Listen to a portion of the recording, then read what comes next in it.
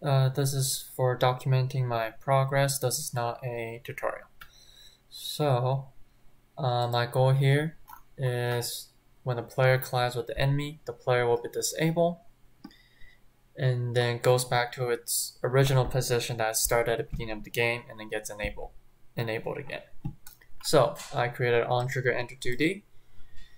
The player has the box collider 2D and a rigid body 2D. And then when it collides with the enemy, I'll check if the photon view is myself. Then I'll call a RPC function called hit by enemy. I will use RPC target all because I want all the players to see this happening. This variable over here is just a photon real time dot player, which I defined earlier. And then this hit by enemy function must have this pun RPC attribute. It calls this coroutine called hit by enemy routine. Here it will disable the player, waits for a little bit, resets to its original position, waits for a little bit, and then gets enabled again. So if we try to do a little test here,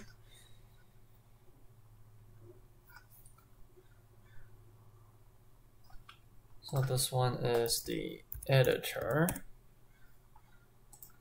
and then I have a mobile connecting soon. So room name, just hi. I'll create. And now that's the editor, and now I'll join the mobile. And then I will press play. So I'm going to move this one here. Now the one that's actually moving is the mobile.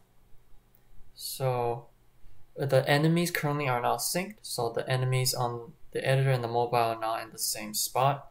So what I can do is try to collide the enemy with the player on the mobile and see if they will sync.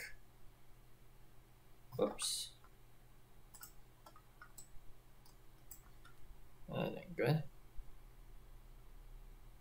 There we go. Hi. So I'm going to try to sync it up.